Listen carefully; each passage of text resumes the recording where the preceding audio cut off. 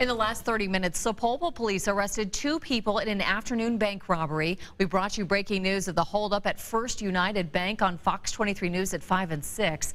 Fox 23's Jonathan McCall is live at Sapulpa Police headquarters with those new details he just learned from detectives. Yeah, those new names that we just got moments ago. Shay, one, Ryan Michael O'Brien. The second is Michael Shane Witzel. Both of them now facing charges of robbery in connection to that holdup this afternoon.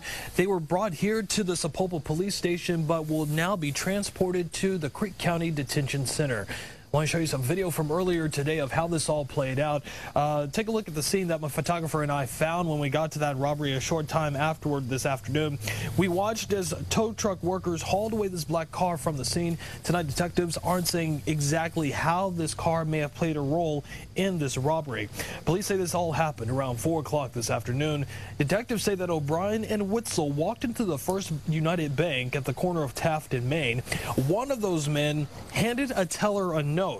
After getting more than $3,000 in cash, one of the men walked out of the bank with the dough, but bank workers were able to shut the doors before the second suspect could walk out, keeping him locked inside of the bank until cops could get to the scene. Detectives say they did recover some $3,200 in cash, and both men did confess to their roles in that bank robbery. Police say the good news, they did not recover a weapon in this.